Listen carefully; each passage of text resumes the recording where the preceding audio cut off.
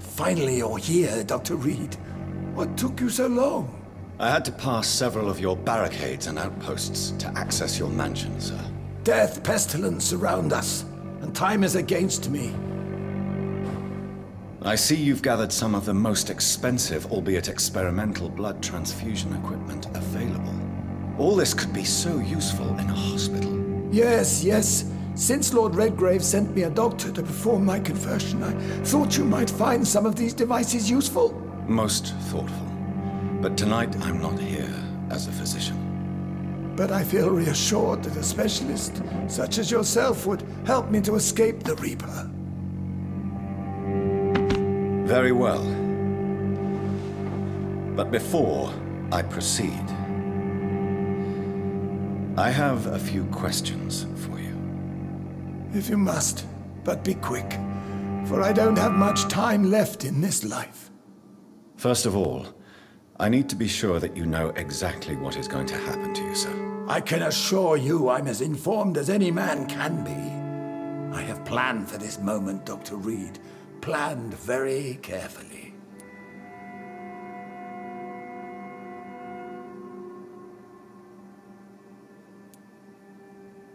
Sir, I'm going to end your life. Do you not wish to discuss the procedure for even a minute? I don't have a minute to indulge in idle chatter. I can't feel my legs. And the cold, so cold. I will become your maker.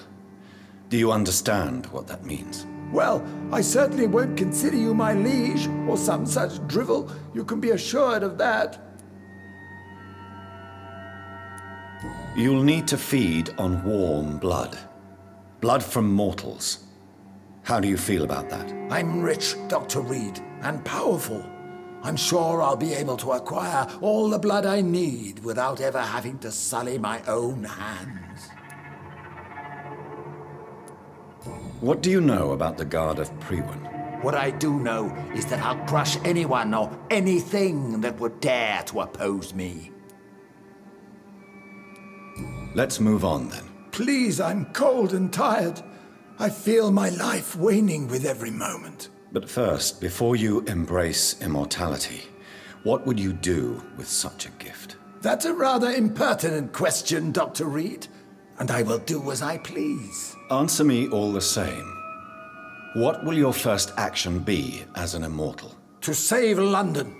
I will finance the most efficient quarantine ever seen. I will build a wall that will separate the sick boroughs from the healthy ones.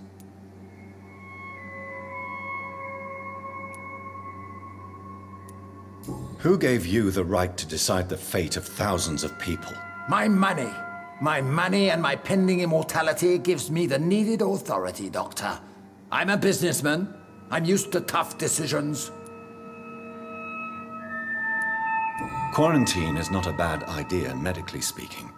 But I'm convinced this epidemic will not be contained by mere walls. As long as the right people are on the right side of the wall, that's all that matters. But you can't guarantee infection will not spread. Just one contagious carrier would be enough to create an apocalypse. The apocalypse is already knocking at the gate. We must be strong now. What if a new outbreak happens inside your walls? You'll have created a giant trap. That won't happen. As long as we dispose of anyone that is contaminated as soon as they are spotted. You really plan to build a quarantine wall across London? Yes, it will be tall and strong, separating the wheat from the chaff. By doing so, you will also create two separate prisons. Come, sir. An eminent doctor like yourself knows that such radical measures have proved efficient in the past. Let me guess. You mean to isolate the rich from the poor? This is a desperate measure for desperate times. England must prevail, Doctor, no matter the cost.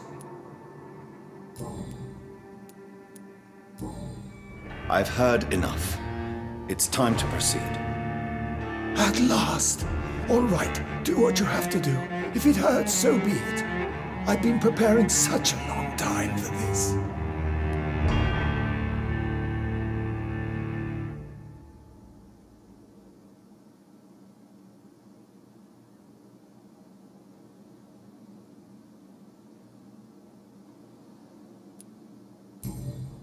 Are you ready for immortality, Mr. Dawson? Drink now, and say farewell to life as you prepare to be reborn. What do you mean, drink? What about the blood transfusion? I'm the doctor and the vampire here, so I'll give the orders. Drink, sir. Now. All right. Good.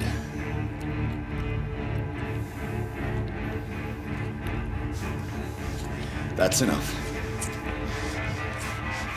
That's enough, I said.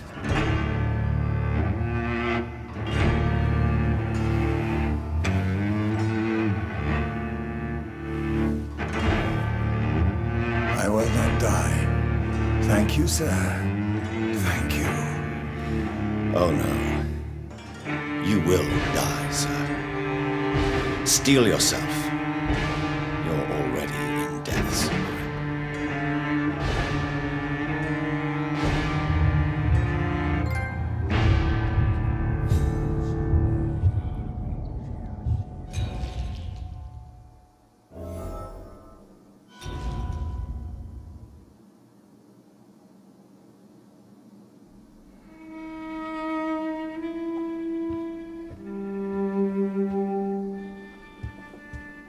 It's locked, all right.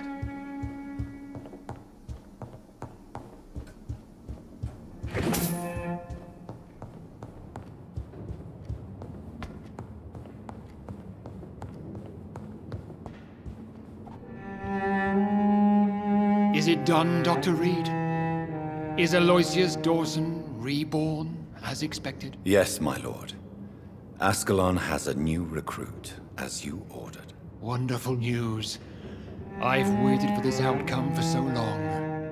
Tonight you served your country, the king himself, beyond all expectation. Thank you, my lord. No, thank you, Dr. Reed.